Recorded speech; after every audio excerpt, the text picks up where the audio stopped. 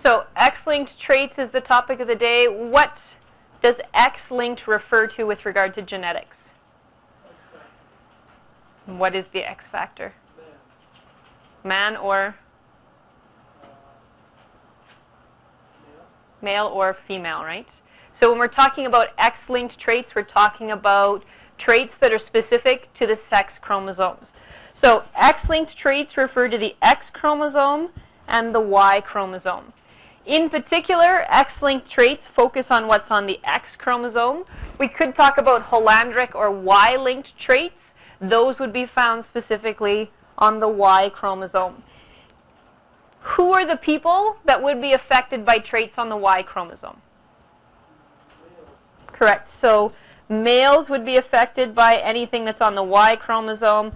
Females and males are affected by what's on the X chromosome. The next thing that we need to review, and we talked about this already, if we have two X's as sex chromosome, what does that mean? Two X's makes you female. So two X's is female, an X and a Y then make you male.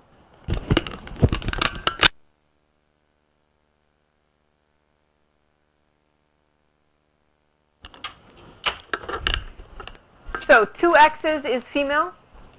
No,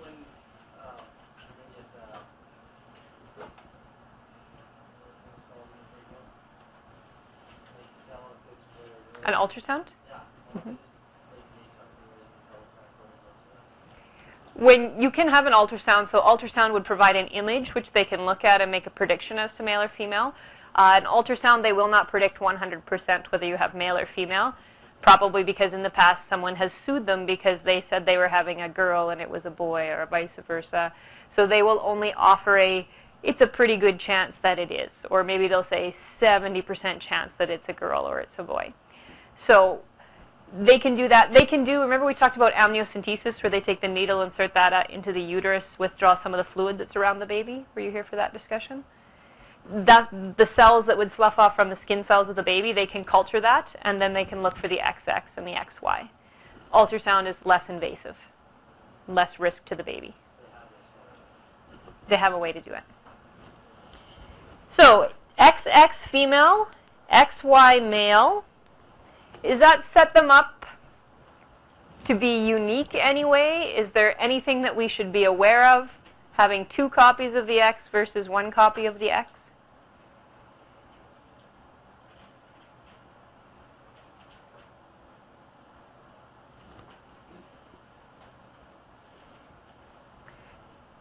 Does two copies of the X chromosome in females give them an advantage?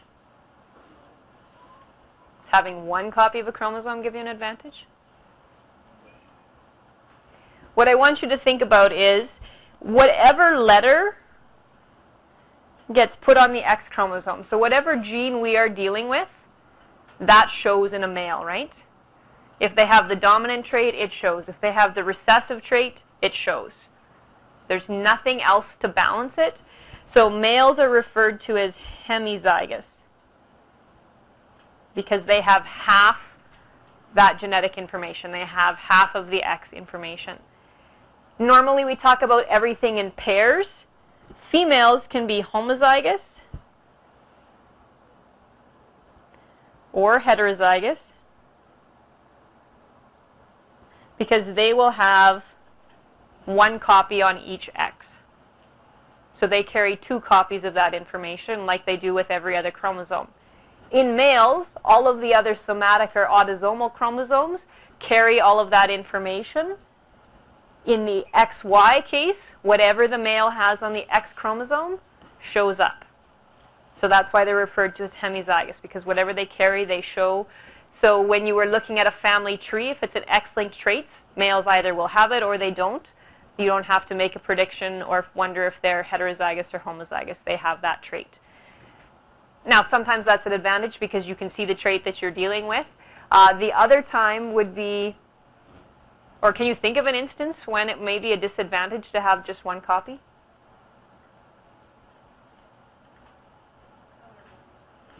if you're colorblind and all you need is one copy of that gene and that makes you colorblind, for males, if we said X with a big C means that you have normal vision, then that person is normal. If we said they had a little c, now they're colorblind. Whereas females, to be colorblind, would have to have 2 little c's, right? 1 on each chromosome. So it puts men at a higher risk for any type of genetic disorder that's carried on the X chromosome. It also means that any genetic disorder that is on the X chromosome comes from their mother or father. Who gives them the Y chromosome? Father, right? Men produce the X sperm and the Y sperm. If the Y sperm fertilizes the egg, you have a male. Females only produce an X chromosome. So in the case of a male, any genetic disorder that comes on that X chromosome comes from the mother. The mother may not show the trait because she may just be a carrier, but the son will either have it or he won't. And if he does have that genetic trait, color blindness, it came from the mother's side, not from the father. There are also different hormones that come into effect with genes found on the X chromosome. Other hormones also affect autosomal traits. Baldness comes into play with the amount of hormones. Men produce more testosterone than females, so depends how you carry that trait affects how you show it. So if you were heterozygous in male, you'd be bald, but if you were heterozygous in female, you'd probably still have normal hair. So there are other factors that come into play. So XX female, XY male. What's the chance of having a baby girl anytime a child is conceived? Right, it's a 50% chance. So we could say, what's the chance of a female crossed with a male producing a baby girl? You could put this into a Punnett square if you wanted to prove the 50% with female, male. So there's 2XX to 2XY simplified 1 to 1. So there's your 50% ratio. You have to, when you code these, tell me whether the person is male or female because that affects how they're carrying the trait. So are we okay with this basic setup here? All right. Let's take an example of color blindness. So this will be one of the examples you'll need to write down.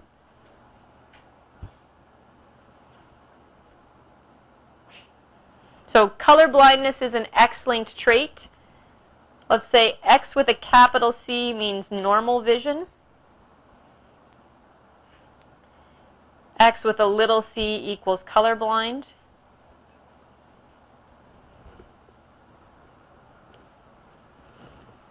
So the question would read, in humans, color blindness is recessive to normal vision.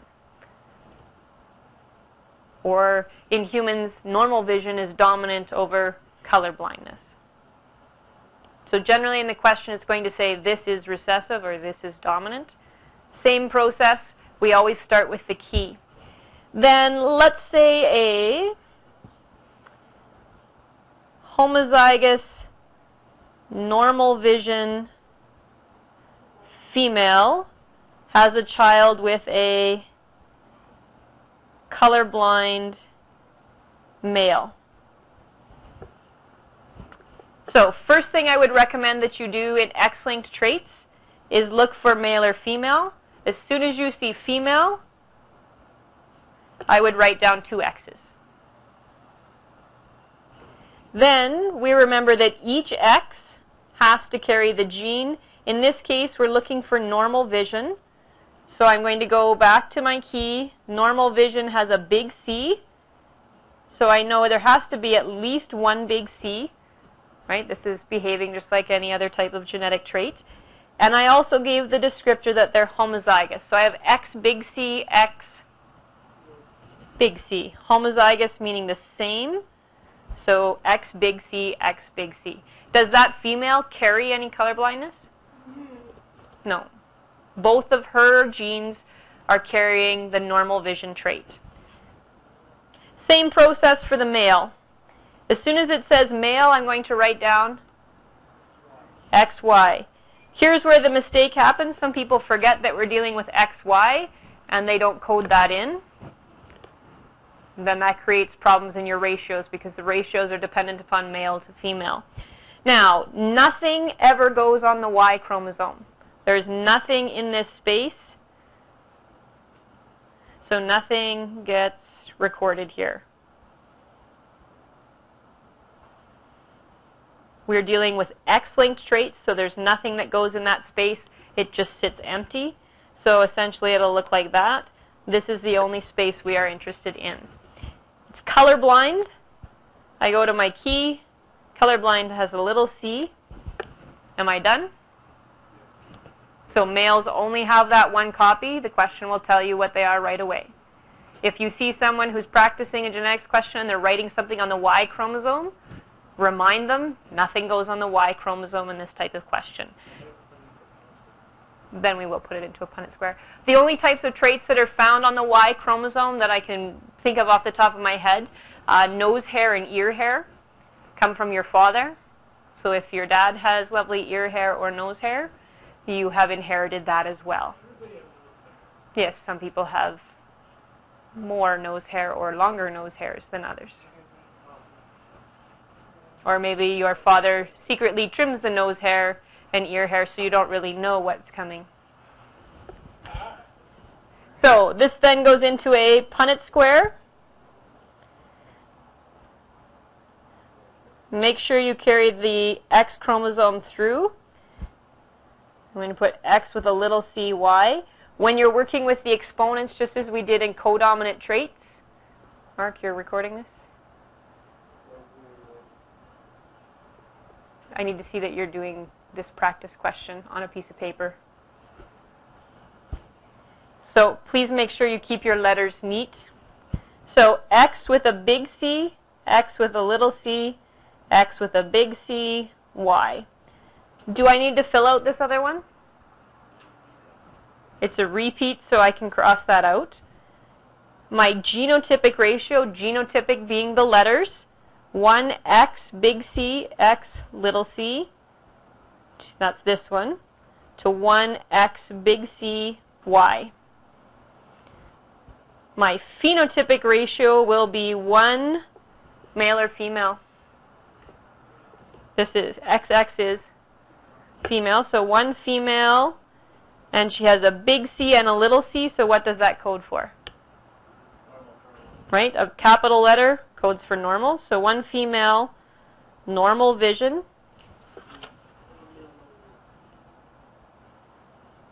To 1 XY is male, and he has a big C, so that means normal, which I heard one of you say. So in these questions, I could ask you, what is the probability of having a normal vision female? Right, normal vision female is 1 in 2. What's the probability of having a colorblind male? 0. Colorblind male would be 0 in this case. The probability of a normal male would be 1 in 2. What do you mean?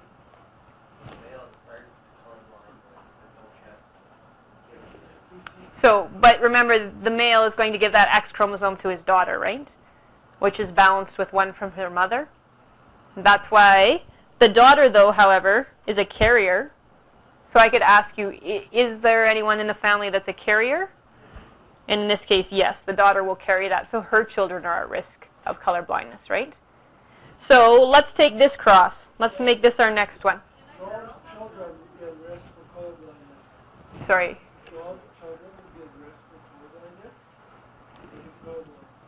Now, okay, so let's do that calculation. And Shane, you had a question. Yes, girls can be colorblind, but they'd have to be X little c, so it's much rarer. Now, let's say a male is colorblind. So we have male colorblind, and let's say they marry a female that is heterozygous for normal vision. So, filling this in, first thing I would write down is male colorblind. I'd write down XY to start with. Colorblind would be a little c. Female, I'm going to write XX. Heterozygous for normal vision, so she has X big C, X little c. I'd like you to put that into a Punnett square because the person you were asking about, if he marries a woman that is either colorblind or carries the trait, then yes, the children are at risk. But for all the genetic disorders to be at risk for, colorblindness is not the end of the world, right? So I'll quickly just finish this up in case you'd like to check.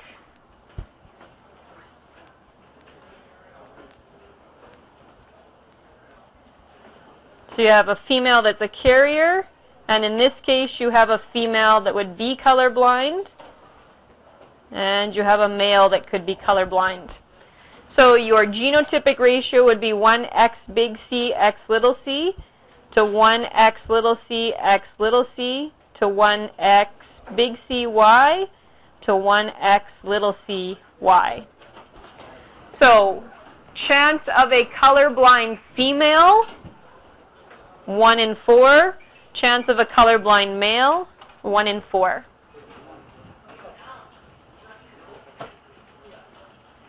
So it's still a